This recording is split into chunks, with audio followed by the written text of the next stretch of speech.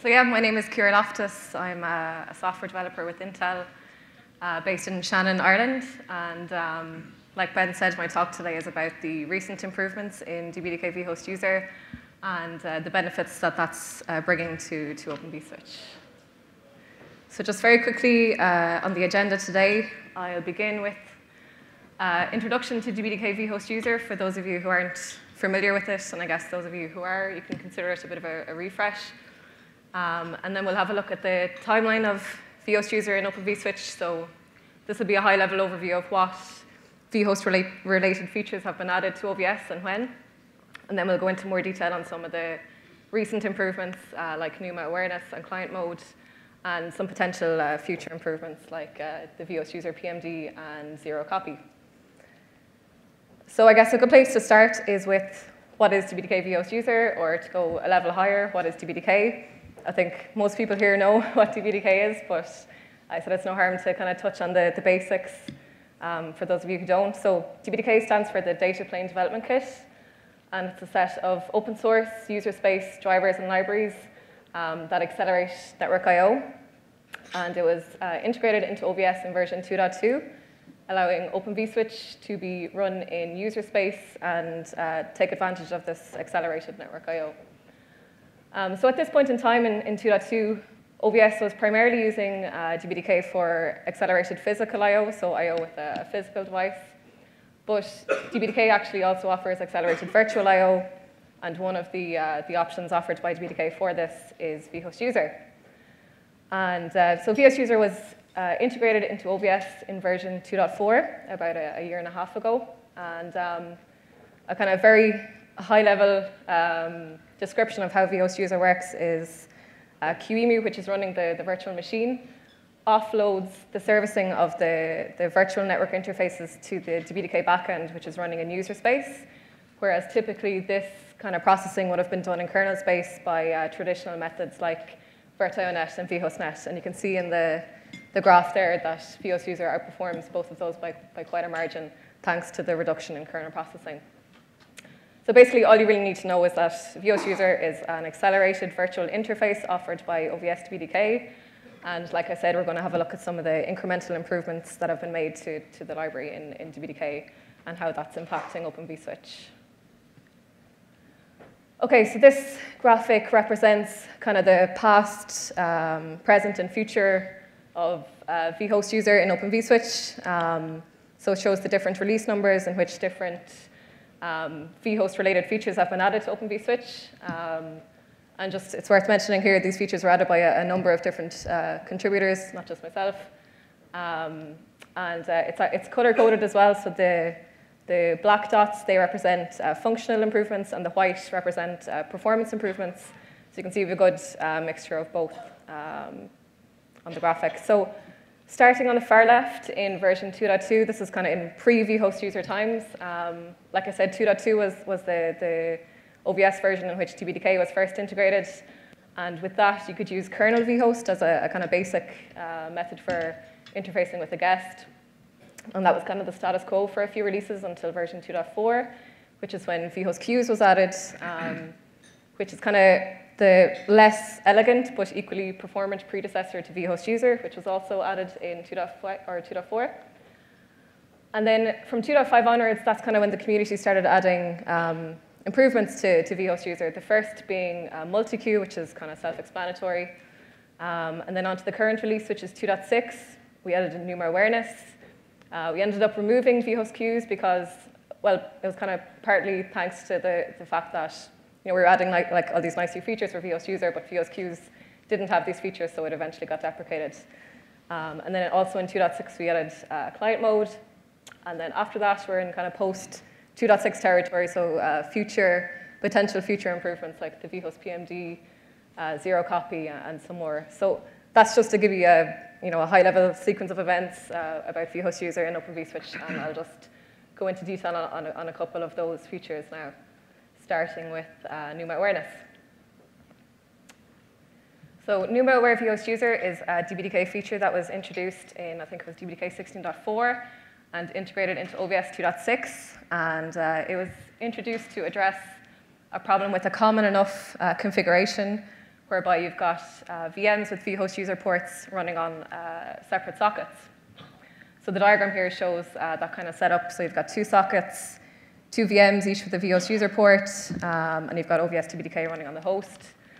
So the memory associated with each port is color-coded. So the memory associated with the VM0 is in blue, and the memory associated with VM1 is in green. So you'll see there's 3 types of memory associated with each port. So you've got QEMU memory, OVS memory, and DPDK memory. And you'll kind of notice at first glance that the first port, all of its memory is on the same socket in a kind of optimal configuration, but the second port has its memory split between 2 sockets.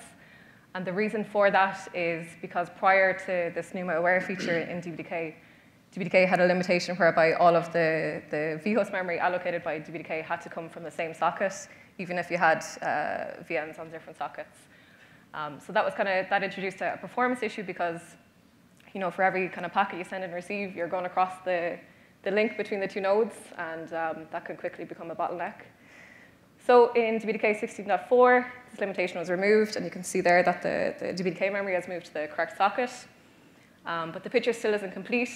You can see in OVS now, the PMD thread servicing that port is still on the incorrect socket, and that's because prior to this feature as well, OVS wasn't NUMA-aware, and it didn't know, what socket the vHost user port was on. But now, thankfully, with the addition of this DPDK feature, we can retrieve that information from DPDK and relocate the PMD thread if necessary. So you can see here, all of the memory now is on the correct socket, and this is the most optimal configuration. So kind of performance-wise, I measured a VM-to-VM test on the second socket and kind of compared the scenario where we don't have NUMA-awareness and where we do. And I saw a 50% increase in throughput for 64 byte packets for this type of scenario. So it does give you a big boost for particular scenarios. Oh, and that's a shameless plug for an article that's on software.intel.com that shows you, it explains the feature as well, and it shows you how to set it up in OpenVSwitch if anyone is interested in trying it out. OK, so the next feature is client mode and Reconnect, which was also added in 2.6. And client mode was introduced to address a limitation with another common use case. And the use case this time is when you reset the DPDK backend, VMs with vHost user ports can't regain connectivity easily. They actually need to be rebooted in the event of switch failure. So that's not, it's very inconvenient for all users, but especially, say, in a production environment, you don't want to have to reboot your VMs every time you reboot your switch. So the reason for this limitation, I'll just give a bit of background on the architecture of vHost user. So vHost user uses this Unix domain socket to pass control messages between OVS and QEMU. And in the default mode, it's OVS DPDK who creates the socket, and QEMU connects to it. So if the switch goes down, the socket goes down as well, and QEMU is left listening on a dead connection.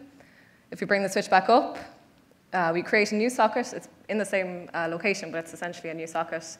And QEMU doesn't know about this new socket, and it's kind of sitting there listening on a dead connection. And like I said, the only way to regain connectivity is to reboot, and that's not always an option. So to address this issue, a new mode was introduced called client mode, where basically the client-server model is flipped. And QEMU becomes the socket server, and OVS DPDK becomes the client who connects to the socket server.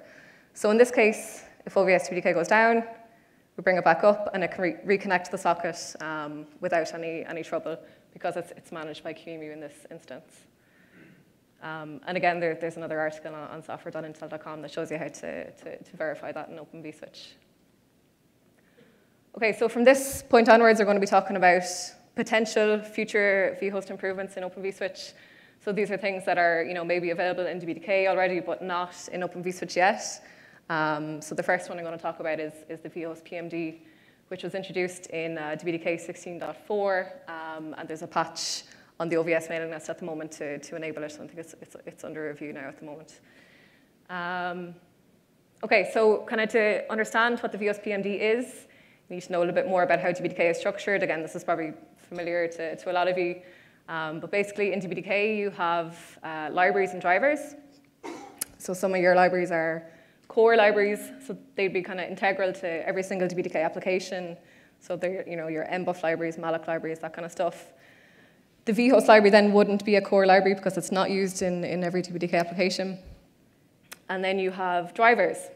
So these are also known as pole mode drivers or PMDs. And you essentially have a PMD for every kind of networking interface that's compatible with DPDK. So for example, there's a IXGBE driver would drive Intel 82599 cards or Niantic cards. The i40E would drive Intel XL710 cards. There's loads of different drivers for loads of different NIC vendors. There are just some examples there. But they're all accessible by means of a common API known as the Ether API. And essentially, you can push calls to the Ether API into your DPDK application. And under the hood, then DPDK will call the relevant driver code. It's kind of abstracted from the user. So it's an intelligent library. So OVS uses this library at the moment for DPDK ports and DPDK ring ports. So there's infrastructure there for it already. And what the vHost PMD is a new pole mode driver that allows the vHost library to be accessed via this Ether API. So that, it doesn't sound very intuitive. You're saying, why call one library with another? Why don't we just call the vHost library directly like we do at the moment in OVS? But there's actually a lot of benefits from kind of going this long-winded way.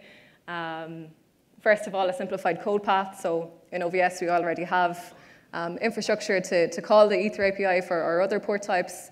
So if that's shared with the vHost port as well, it greatly reduces the code path in Open vSwitch. As regards performance and usability, there shouldn't be any difference noticed by the user. It's pretty much on par with calling the library directly. And then one of the kind of main benefits of using the vHost PMD in OVS will be hopefully easier future integration of vHost features in Open vSwitch. Because whereas before, for every new vHost feature, we had to kind of go in and look at the vHost library directly and say, all right, what's the new function? How is it called?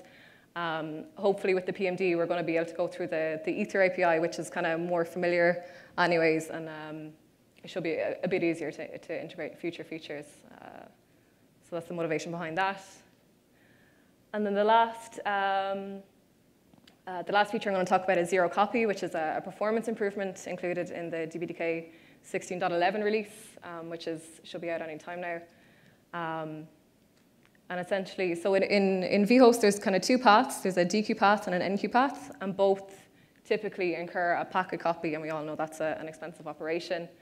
So taking the DQ path, for instance, this is the kind of VM to OVS path. So here, a packet arrives on the VM. We copy that into host user space, into OVS DPDK, where we read it and extract fields, classify it, that kind of stuff. The NQ path is basically the opposite of that. A packet arrives on the host on OVS DPDK, for example, from a physical port, and we've maybe a rule installed saying switch this packet to the VM. So here we'll copy the packet into the guest address space, where the guest can then read the packet and do whatever it wants with it. So there's no, well, for me anyways, there's no kind of obvious way to remove the copy on this path, unless, I'd say, probably you'd need to modify the QEMU code or the Verteo code. But it is possible to remove the copy on the DQ path. And that's if, instead of copying the packet down and then reading it, if we read it directly, if we read the Verteo descriptor buffer directly, that's one way of removing the copy. So that's implemented in DPDK 16.11. The thing with it is it's not suitable for all packet sizes. So for small packets, you won't always see a performance improvement, but with large packets, you certainly will. So for example, I ran just a simple test here, VM to VM, and saw a 15% increase in throughput, which is decent enough, I suppose. Okay, so I think I'm running out of time. I'm going to touch really quickly on some other potential future improvements that we might see in OVS with vHost user. So the first is Verteo user, which is a new pole mode driver type in DPDK 16.11, and it's basically a method of using vHost user in containers to work with, or for this to work with OVS. I don't think we need any code changes actually. So it's something I'm hoping to try out soon enough. Also in 16.11, there's been some kind of general optimizations done to the mergeable buffers path. So we should get this for free in Open vSwitch when we integrate 16.11. And then finally, there's kind of a proof of concept going on called the vHost PCI, which is essentially a VM to VM path performance enhancement, where I think essentially you bypass the host and you can copy packets directly one VM to another. So I'm not sure how that would work with Open vSwitch, but it's something I'll definitely be keeping an eye on anyways. Okay, so that's it. I guess my concluding message will be, since it was introduced into OVS in version 2.4 about a year and a half ago, vHost user has come a long way, thanks to the great work being done by the DPDK community and all these great new features that they're integrating into it. And we're certainly reaping the benefits in Open vSwitch, and it looks like we'll continue to do so well into the future. So thanks very much. I'd happily answer any questions if anybody has any.